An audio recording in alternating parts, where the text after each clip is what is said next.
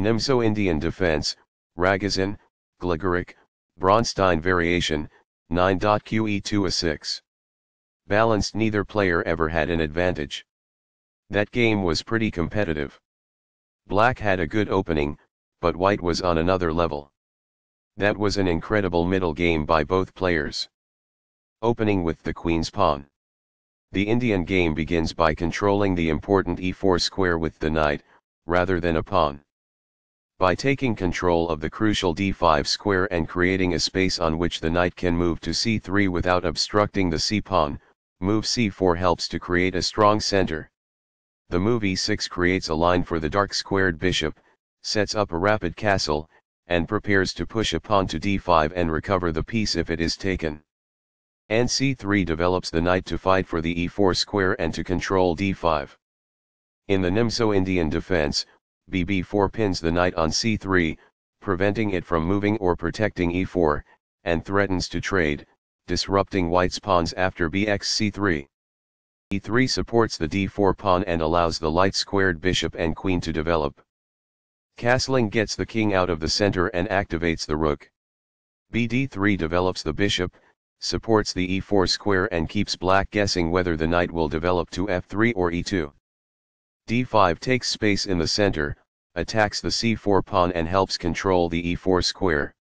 f3 develops the knight toward the center, supports the d4 pawn and prepares castling. c5 takes space in the center, attacks the d4 pawn and supports the bishop on b4.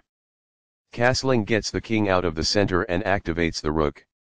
The move dx-c4 liberates the center and takes the c4 pawn. bx-c4 captures the c4 pawn and allows the queen to support the d4 pawn. bd7 develops the knight toward the center and protects the c5 pawn. qe2 develops the queen and clears the d1 square for the f1 rook.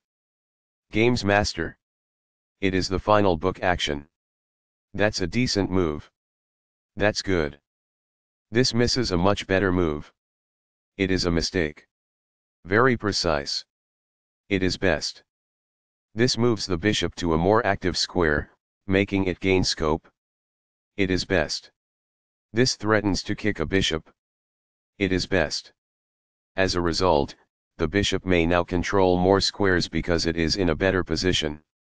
It is ideal. This defends the attacked pawn. It is best. This is the only good move. This threatens to reveal an attack on a pawn. It is a great move. The rooks are linked by this, making it easier for them to work together in the future. It is ideal. This reveals an attack on a pawn. It is best. This ignores a better way to recapture a piece. It is an inaccuracy. That pawn's capture grants you material. It is ideal. This requires an open file, a typical technique for rook activation. It is quite good. This moves the bishop to a more active square, making it gain scope. This stops the opponent from being able to win a pawn. It is good. This defends the attacked pawn. This threatens to take an outpost with a knight. It is best. The rooks can see each other now, allowing them to provide mutual defense. This threatens to reveal an attack on a bishop. It is excellent.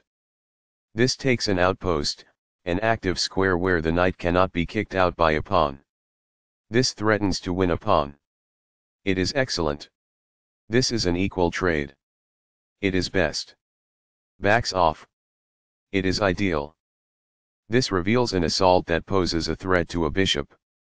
That's good. This keeps the material balance in check with good commerce. That's good. Recaptures. It is ideal.